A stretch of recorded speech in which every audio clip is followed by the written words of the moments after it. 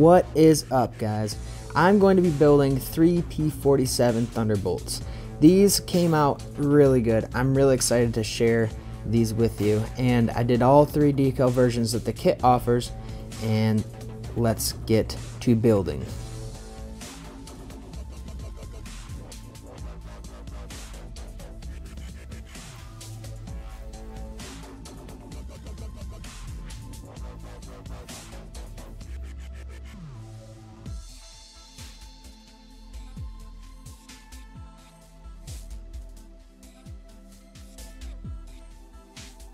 So this is your classic Revell box. They don't make these anymore, but you can still find them on eBay, I'm pretty sure. This is how the sprues come. They do not come in bags, but the canopy does.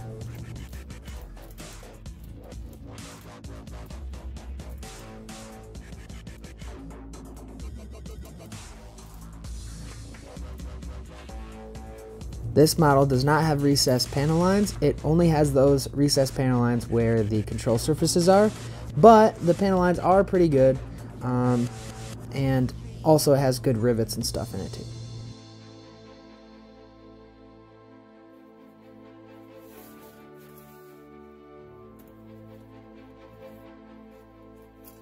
This build is a really simple build too. There really isn't a lot of parts in here, so any beginner could build this model.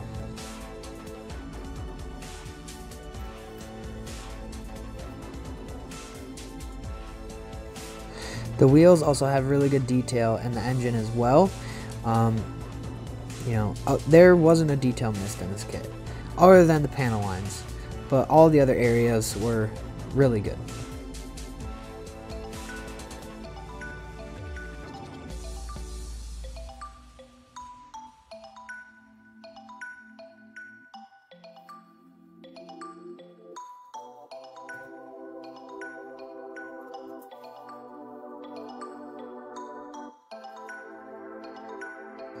The fuselage has really good details on it too. The scoops are obviously pretty well given in, and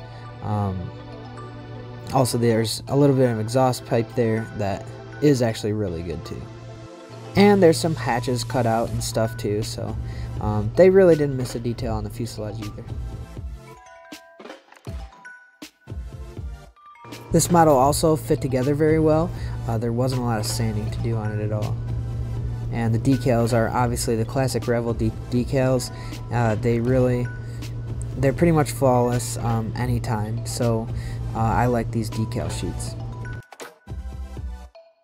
So I will be doing all 3 of these decal versions. I'll be using every single decal on all 3 of these sheets. So it's pretty awesome that I did all 3.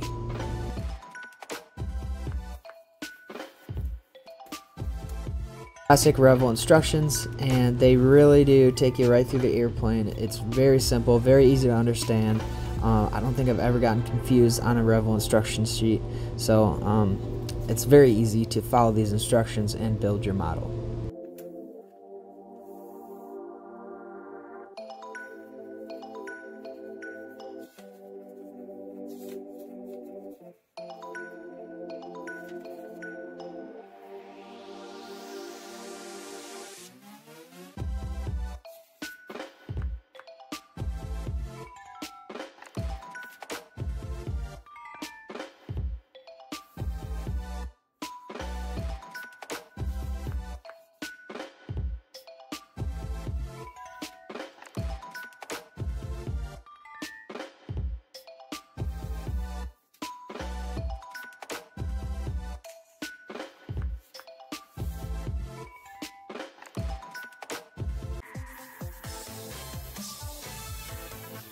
So let's start off with just painting the interior things with some olive drab. I did do all 3 of these P-47s differently. So this P-47 got olive drab, and on the outside, on the landing gear areas, it actually got some chromate green. But I did change it up for the other 2.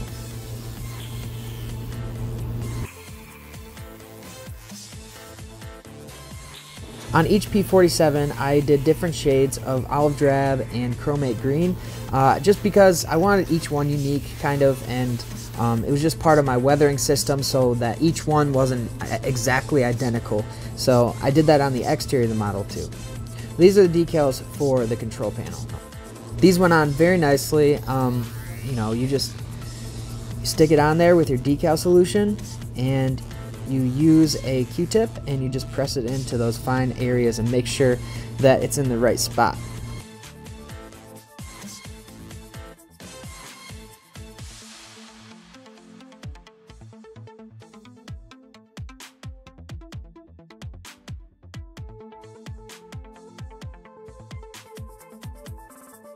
So as you can tell, the interior of this is gray. It's not correct whatsoever, but I wanted to make these things a little bit more unique because all of them are olive drab, so on the outside anyways. So I just wanted to just brighten the cockpit out a little bit, just so some details showed out inside the cockpit area.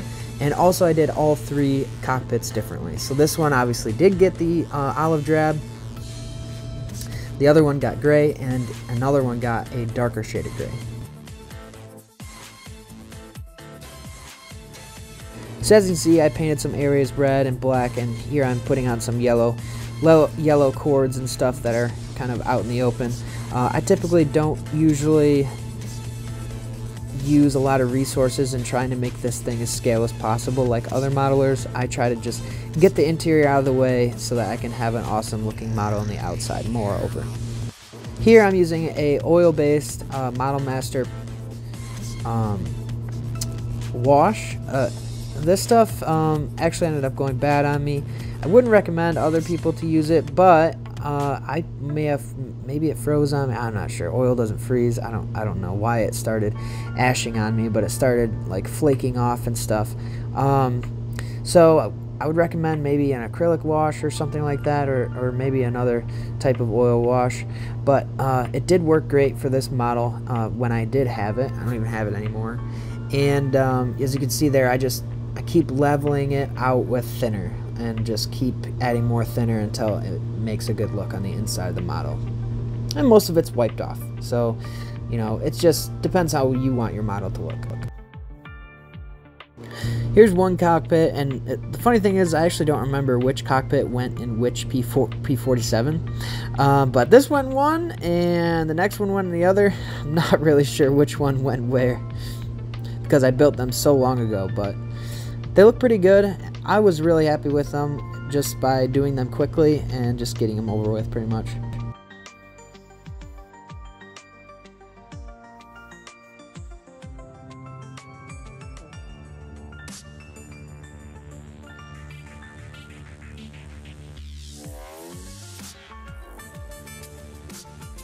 So as you can see, the cockpit fit in really tightly. I'm actually struggling a little bit to get it to get into the place that it's supposed to go, but once it's in, and it did fit in really nicely.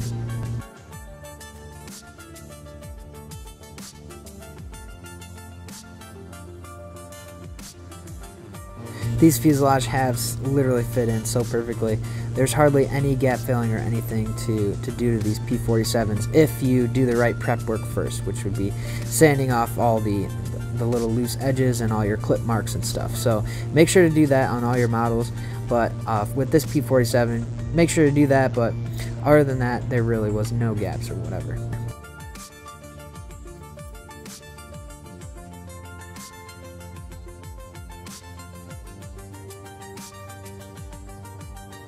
Same thing with the wings. They fit together just fine. There was no weird angles or like stupid like little cutouts of anything that would get in the way of having these two pieces come together nicely. It really did go together well, so there's no problems here.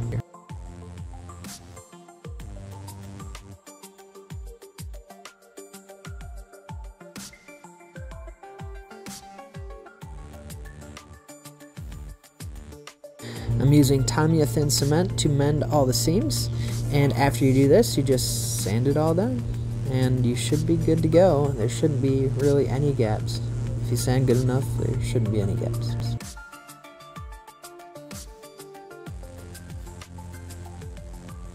This came with a pretty thick attachment for the wing. It does require definitely some flexible glue, but you want to just lock all this stuff in. I had to build another P-40 because one of the wings actually did fall off because I didn't glue it right. So definitely recommend getting some good glue and adhesion on those wings so that they don't fall off on you, because the landing gear are pretty wide out onto the wingspan, so there's definitely a lot of pressure going onto the wings. I definitely wouldn't use this putty on the inside of these things, so don't follow me here. This was an experiment I was trying to do. I was looking for a better way to fill in these areas that just are a pain in the butt. This did not work. Though it is easy to fill it up, it is a pain to get out. I think there's still some blue gum crammed in there, and this is just regular silly putty I found at the dollar store. So don't do this. It's not a good idea. You will start cussing, and it will not be fun trying to get all this crap out.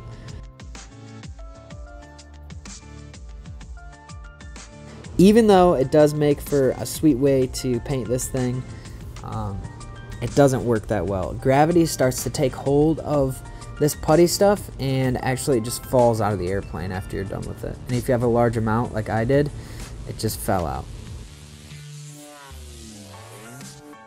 So this is a little gun sight that goes on the inside of the canopy here.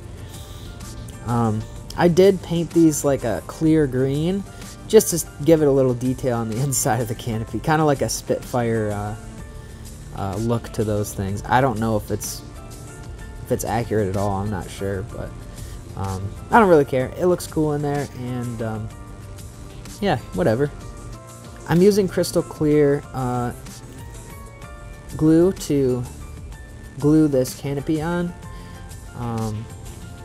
and I'm the type to cut all the tape on top of the plastic, which I know that's kind of scary, and I have made several errors doing so, but it's just the easiest and fastest way I can get away with it. There's just no other way that I really want to do it. If I scratch it, whatever, it's fine. I don't care. These are for my collection. I'm not taking these to any shows or anything, so, you know, if I get a bad photo, I can just not put it on the YouTube channel, you know? So it doesn't matter. Nobody will see it, right? So this here again, I do prime the outside of the models because I want good adhesion to the plastic. So this here is, again, the Vallejo green primer. And I just do a simple base coat of this primer on the areas that it is actually green.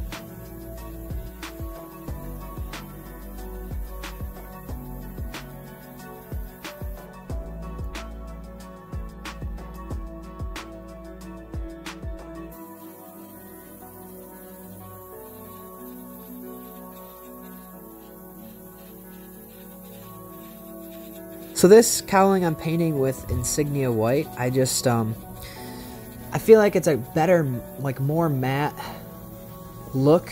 And the pictures, the reference photos that I had for Oki with the checkered board nose, it looked like it was like a faded kind of white in the picture. So I just chose to do this faded kind of Insignia White for this model. And it looks, Insignia White for World War II models is so amazing. It looks realistic and old and like just like it would have looked back then. So I definitely recommend using Insignia White on this model.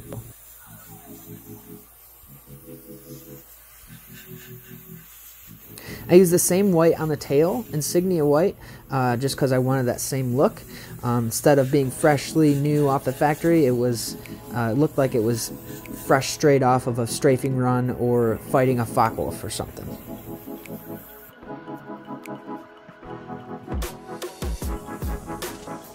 So this is the slowest part of modeling for me because I really don't want to make any crooked lines. I'll notice them later. So I'm just using some tape there to straighten out my lines and make it a little better.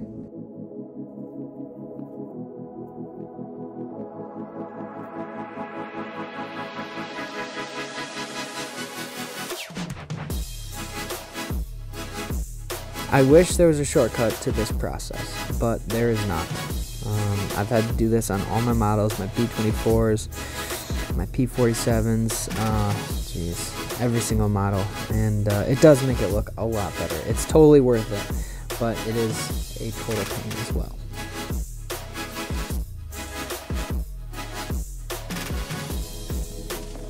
So this is for the Pied Piper. This is going to get some flat yellow. And this flat yellow looks amazing for warbirds. If they're doing a yellow nose or whatever yellow, honestly, it just looks so amazing.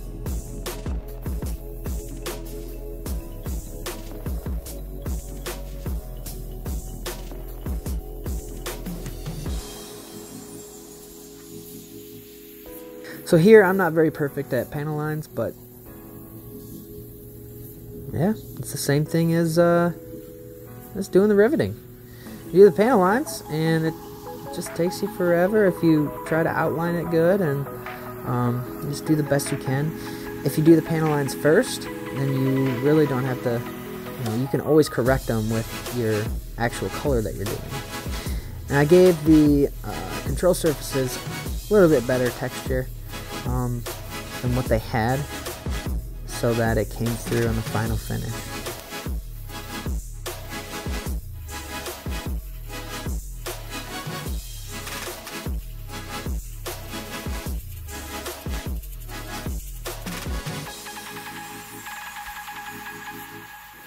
So this dude gets a green stripe on the top, and you just gotta tape off those areas, and also gets a green checkerboard against that yellow, and man, is it sweet when it comes out. Also, undershading a yellowish tone really is a cool thing to do with olive drab.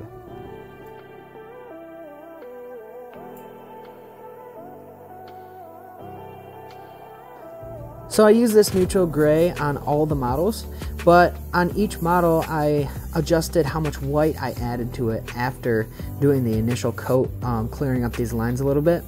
So each model has a specific gray to it, so it didn't look all completely identical.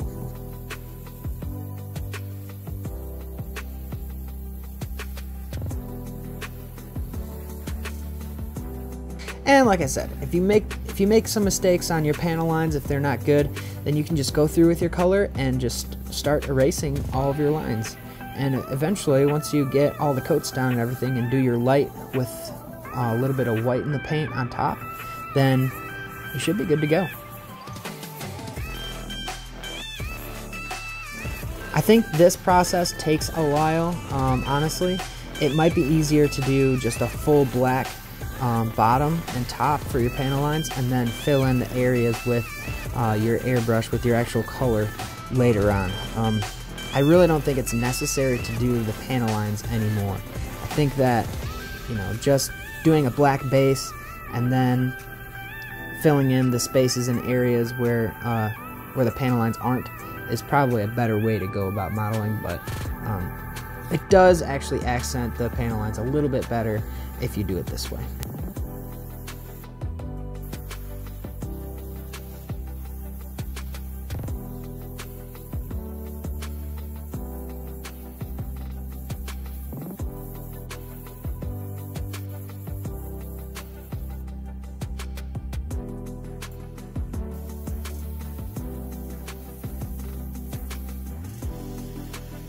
Now with the olive drab, it's such a dark color that it's better to use, it's better to use an olive drab and then do your pre-shading with your panel lines, and then do your final coat of olive drab on top. It's just a better way to go about it. You get much better, you get a much better panel line look.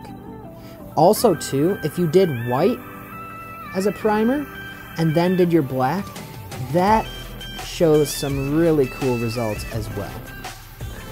Now I did use different olive drabs.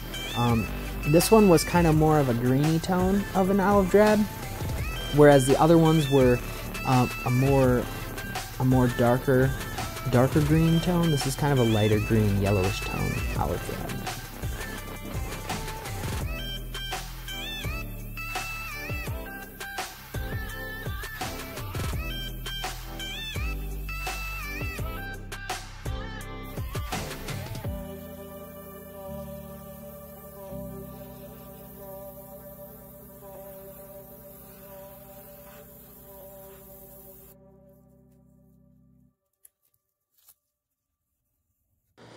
So the tail came out just absolutely perfect. And if you are looking for some cheaper tape to buy, you can use this blue tape. It's Pro Grip blue tape. You can get it at Home Depot, Walmart. This stuff literally does work really good. It did not pull off my paint whatsoever, and I've used a whole roll of it on all my models.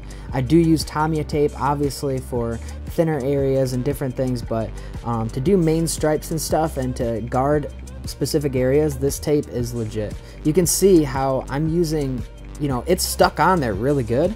The lines come out absolutely perfect, and the best part is that it doesn't pull off your paint, which is the scariest part, because it literally can turn into a disaster project. But you can trust this tape. If you use Vallejo primer and a couple coats of paint, you're good to go.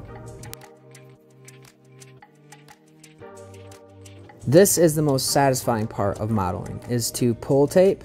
It could be the worst part, but it is usually the most satisfying part. You get to see your final work come out, and it's just awesome to look at. And we're getting these guys together. They're looking sweet.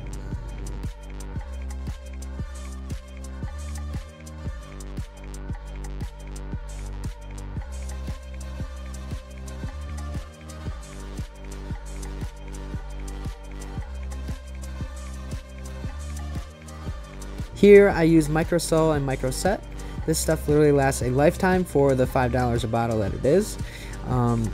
It really is worth it to just spend the extra money and make these decals adhere to the surface as best as possible. If you're new to the channel, you're just checking this out for the first time, you can actually see history videos on these 3 aircraft. With all my videos that I make for my models, I decided to include some history on, you know, what we're actually building, what part of history we are actually building. So go check those out. One is about the box history of where Monogram actually came out with this kit way back when. So it goes through the history of all the different kits that it variants to, and then finally to this kit. And you can also check out the history of the pilots that actually flew these. With most of these airplanes, they get a really good story of the pilots that fought in World War II with these warbirds, and you get to learn a little bit about the pilots and the times and the situations that they were in these distinct aircraft. Never had a decal go on so smoothly.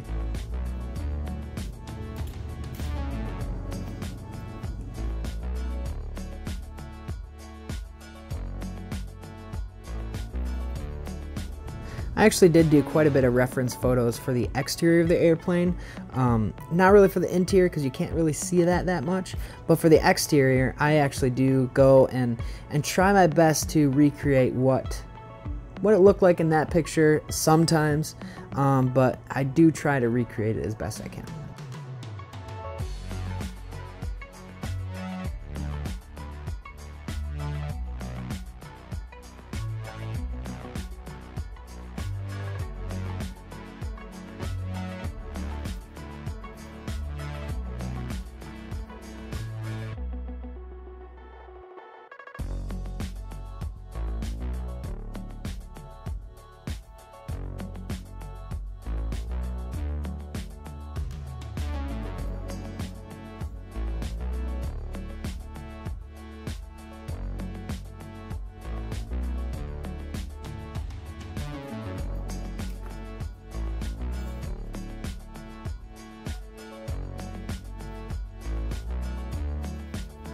So this, I'm just going to take this oil paint, and this is the same stuff I talked about earlier, and kind of apply it everywhere on the models, and then just dip your paintbrush in thinner and just keep rubbing until all of that comes off.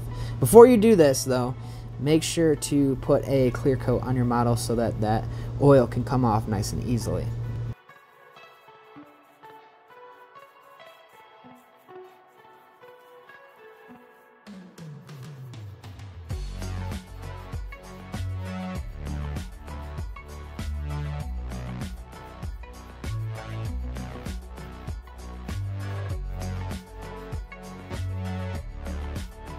You can see here that it takes quite a bit of scrubbing, so I definitely think using Tamiya panel line stuff is a lot easier.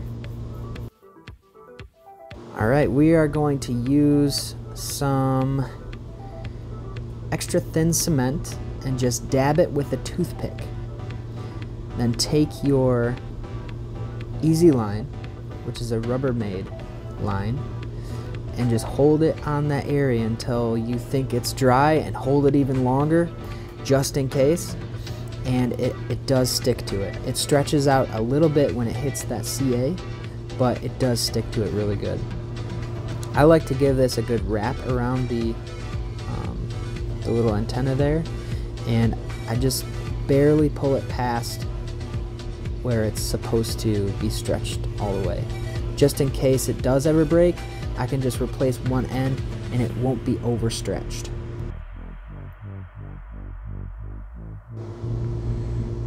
This I am using to beef up those lights a little bit, other than just having flat red on those lights.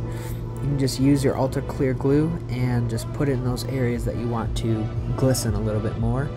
And you want to do like a few coats on those areas, but they actually end up being like really awesome lights.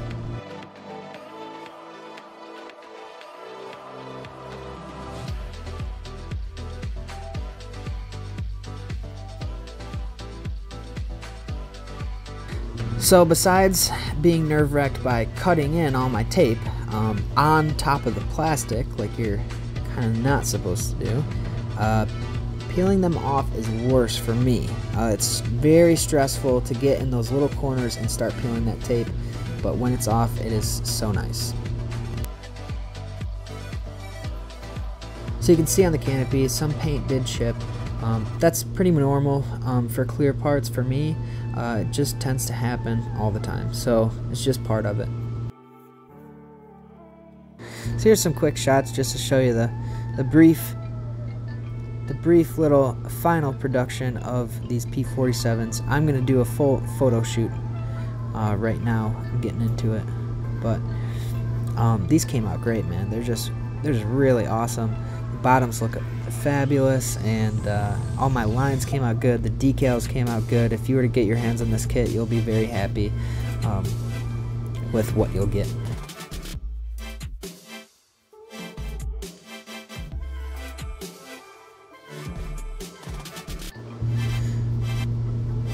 I am going to go through and do a full photo shoot right now. I'm just kind of taking you through a little bit of the great accents of this one. So this one didn't have any of the rivets. I didn't put any rivets in this at all, and it came out really good. Either way, I really wanted to see the difference on the same airplane, and there wasn't a big difference, but the other ones definitely do have more detail in them, just because of those rivets on those panel lines.